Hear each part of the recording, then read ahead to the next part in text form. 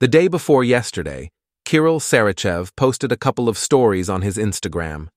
It seems that Kirill visited Levan Saginashvili in Georgia to meet him and do some training together. I understand that he will later upload a more extensive video on his YouTube channel. In one of the stories, Levan Saginashvili was seen training in the gym in preparation for his supermatch against Jerry in December at King of the Table 13. In this video, we can see Levan curling 110 kilos or 242.5 pounds for at least 5 repetitions. In another story, we can see Levan table training with Kirill using his left hand.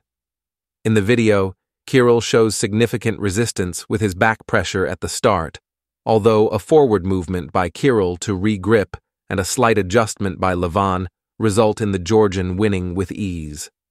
An important detail shown in the video is that Levan currently weighs 185 kilos, which is 5 kilos more than when he faced Devon.